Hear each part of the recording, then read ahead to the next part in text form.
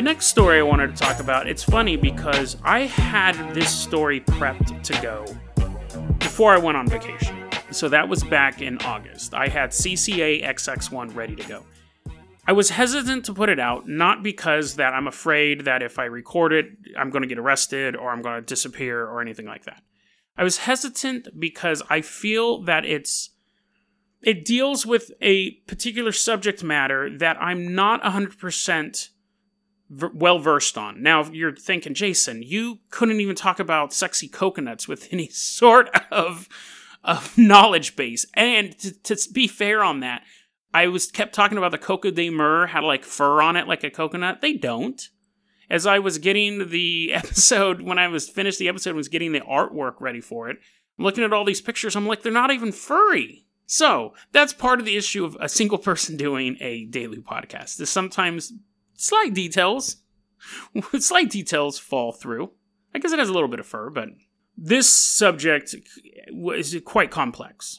And I'm going to have to focus it into about 9-10 minutes, but when we get to the end, you'll kind of start to see the weaknesses of my personal knowledge in a certain area. And so I would like to reach out to you guys who listen to it, who will have more experience with this, to kind of help me suss it out. Because I really believe that I figured out what CCA-XX1 is now.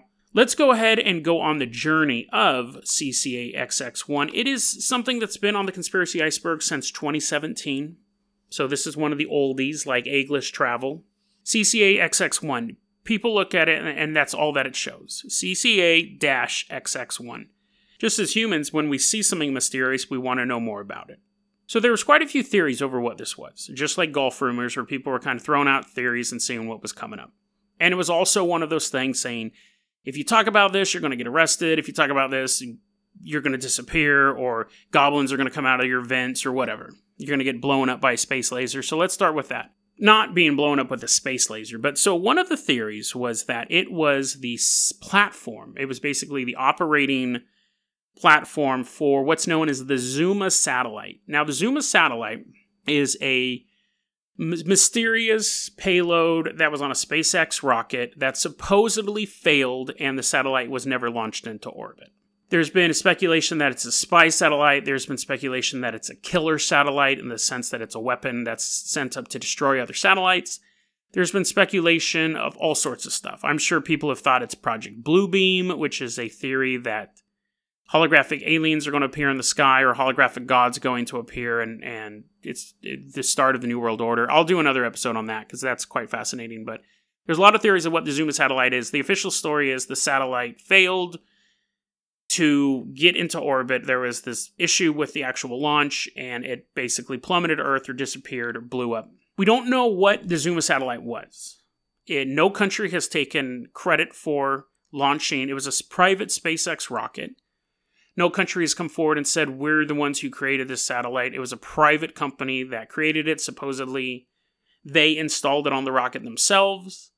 It had to be done very delicately, so people are like, what's so delicate about this satellite as opposed to other satellites? One thing about the Zuma satellite is people believe that it is up there, but no astronomer, no amateur astronomer has been able to locate it. I'm going to strike Zuma satellite off of CCA-XX1 because the Zuma satellite was launched in 2018, and the iceberg predates it. So it wasn't that. Unless you could say, well, no, maybe it was on the iceberg because the operating system was being installed. But I think we can safely say that the two issues are too far apart for it to be the Zuma satellite. So we can take that off. So then we have the option of CA-XX1. So we lost the C, but CA-XX1 is a United States Geological Survey well that was dug in Virginia. I mean, that's how much people really wanted to figure out what this could mean. They're like, does this well lead somewhere? Did they discover some sort of cryptid in the well? Is the well full of aliens? No. It's a well in Virginia. It doesn't match the CCA, the CA-XX1. But, I pulled it up on my search and I looked into it and I was kind of digging around. It's just a well. That's when I get called a shill when I say stuff like that. But CCA, so what I started to do is I started breaking it down, looking for each individual one. I needed to find them combined, but CCA is also known as the Corrective Corporation of America. It is a private prison group That is something that was originally tossed around, that CCA-XX1 was some sort of private prison program where they were going to start rounding up dissidents and throwing them into prisons. I couldn't tie that into XX1. That was the problem.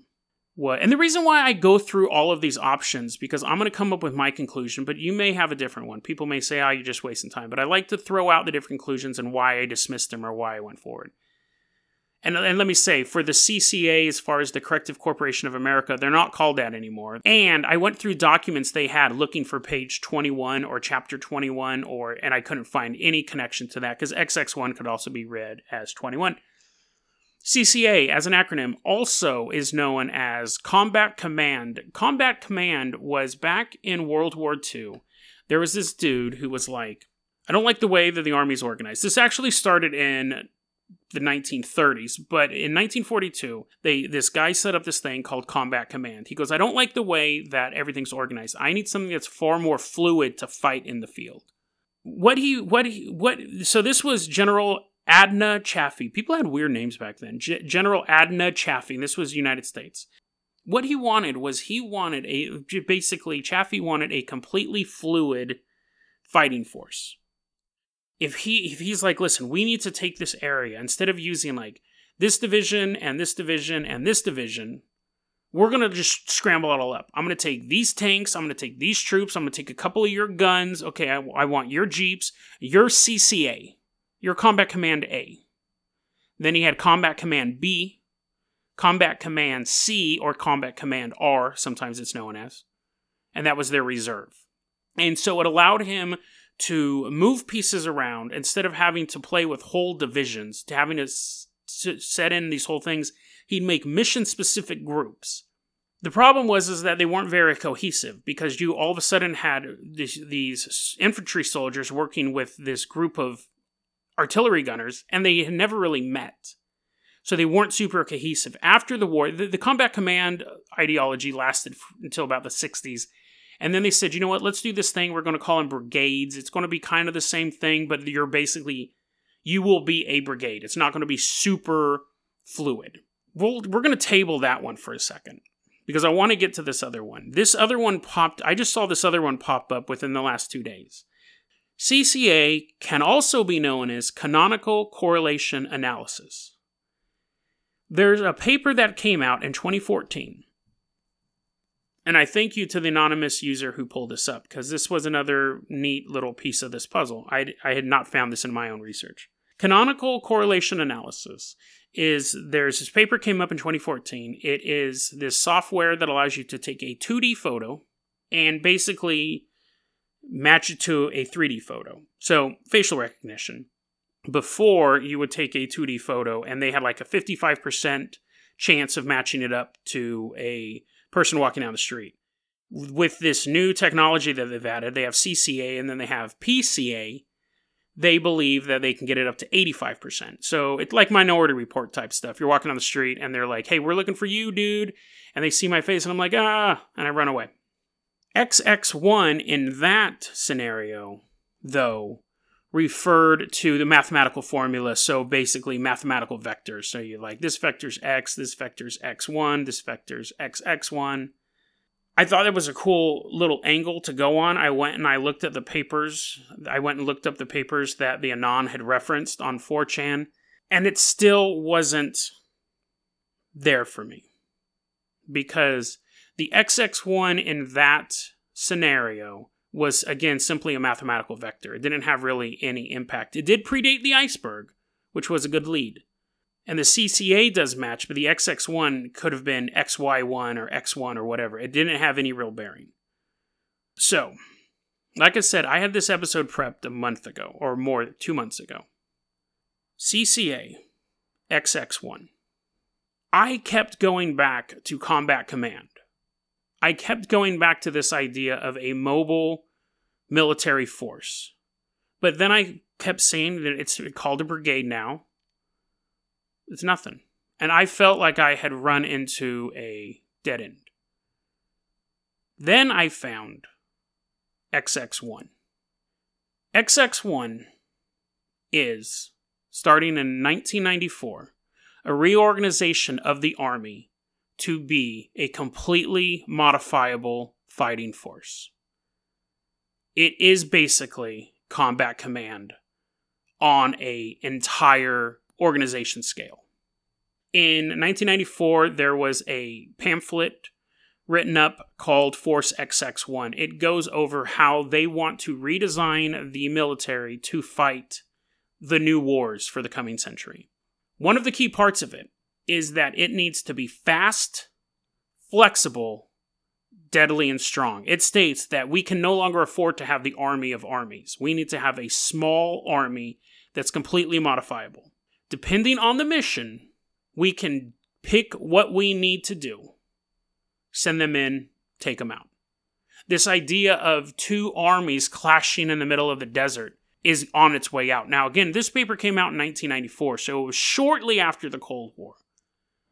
But these guys get paid to look 100 years into the future of warfare. It's all about technology. It's all about smaller engagements.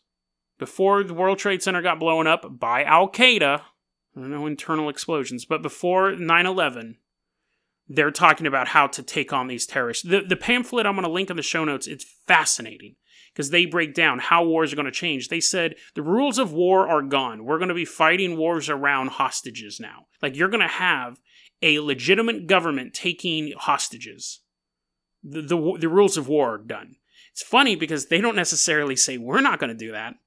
It just says that these things are going to happen. I think it's interesting, so I'm going to quote here for a second. In this paper, he's saying, Force XX1 is defined by 5 characteristics: doctrinal flexibility, strategic mobility, tailorability, and modularity, joint and multinational connectivity, and the versatility to function in war and operations outside of the war.